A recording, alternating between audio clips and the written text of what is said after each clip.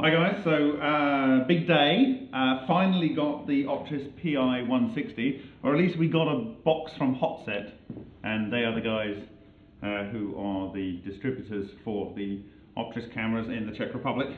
So nearly didn't get it in time, but it's here, so let's have a look and see what we got in the box.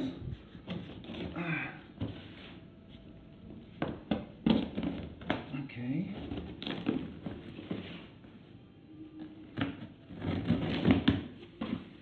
Okay, so there's a lot of foam beams in there. That's good to see. Hopefully it's protecting it all. Okay, I think this is the loan document. So that's good. Right, what do we got here? Okay, there's a lot more beans in here.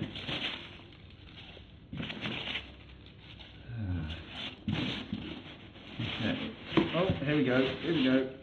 Oh, that's a lot smaller box than I expected. Hold on, what do we got here? No, that's it, that's just beans. Okay, so this is the box. Let's see what we have in here. How does this open? Oh, nice. Look at that, shiny. Right. It has a little flight case here. Look at that. Let's see if I get this right, opening it up. Okay. Alright, what do we got in here? Okay, oh my god, look at it, it's so dinky. Okay, I guess that was meant to open the other way. Probably not the best way to do that. Okay, right, so this, I guess, is our extremely expensive camera. Let's have a look in there. Oh, there we go. Look at that. It's got some sort of coating on there. I guess that's to just let IR in.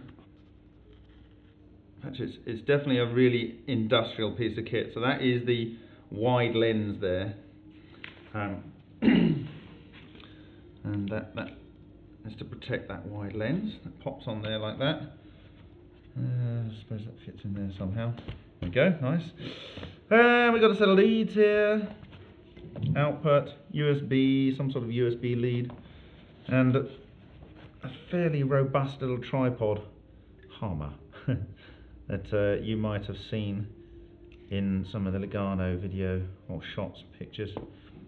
Lugano pictures. There we go. So I guess that's it. And we're going to have to work out how it works. Okay, so I was expecting some software, and look what we found. There's a little pocket in the top here. We've got some software and some sort of, I guess this is an instruction manual slotted in there.